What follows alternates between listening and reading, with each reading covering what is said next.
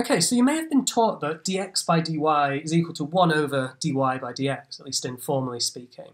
And what this tells you is if you've got y as some function of x, y is f of x, then if you want to find the derivative of the inverse function, dx by dy, this is basically just the same as finding the reciprocal of the derivative of your original function, dy dx, at some sort of corresponding point.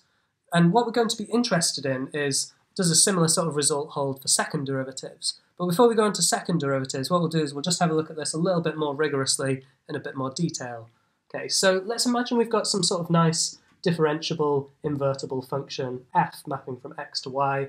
We'll define its inverse to be g mapping back from y into x, where here are capital X and capital Y, these are just some nice suitable subsets of the reals. Okay, so since g is the inverse of f, we can always write g of f of x is equal to x, and this is for all x in our set x. Okay, and then to prove this result, we can just differentiate both sides here. So using the chain rule, differentiating the left-hand side, we get f dash of x multiplied by g dash of f of x.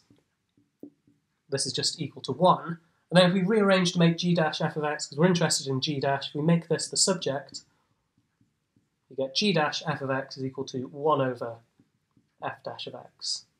Okay, so this doesn't really look like what we had in Leibniz notation, but let's introduce for our generic point x, let's introduce a generic point y equal to f of x.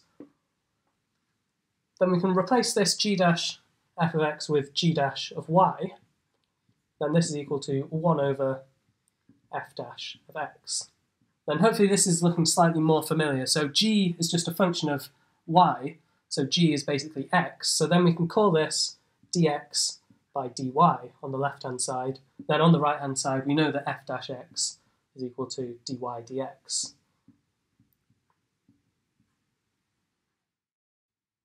So now we've seen that this reciprocal rule does work, at least when dy dx isn't equal to 0, so that your inverse function is differentiable. And now we're going to look at doing the same sort of thing for a second derivative. So if we start off with this identity, g of f of x is equal to x for all x, differentiate both sides once. To get the second derivatives, we differentiate both sides again. So using the product rule here, we'll get an f dash dash x multiplied by g dash f of x, and then plus, when we differentiate this function, we get another f dash x, so you get f dash x squared multiplied by g dash dash of f of x. And now this is just equal to 0, so we've differentiated the 1 there. So now we're interested in g dash dash f of x, so we'll rearrange to make this the subject. We get the second derivative of g at this point, f of x.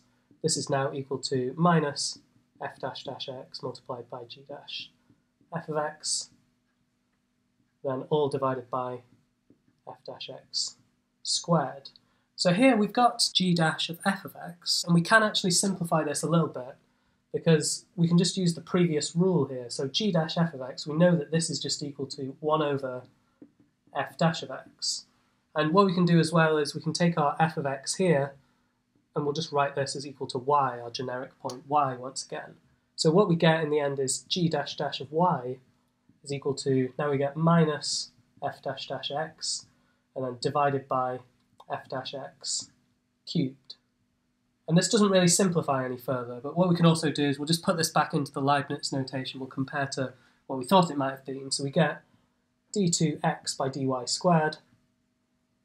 This is now equal to minus d2y by dx squared. Then this all divided by dy dx cubed. So we do get a nice formula for d2x by dy squared in terms of our y function. It's just not quite what we were expecting with this reciprocal. And if you're interested, there are some functions you'd be able to find where this reciprocal rule does hold, but it doesn't hold in general. If you wanted to find these functions, basically, because you know d2x by dy squared is equal to this, if you wanted it to also be equal to the reciprocal, you just set 1 over d2y by dx squared equal to minus d2y by dx squared divided by dy dx all cubed, then solve this as a differential equation, if you like.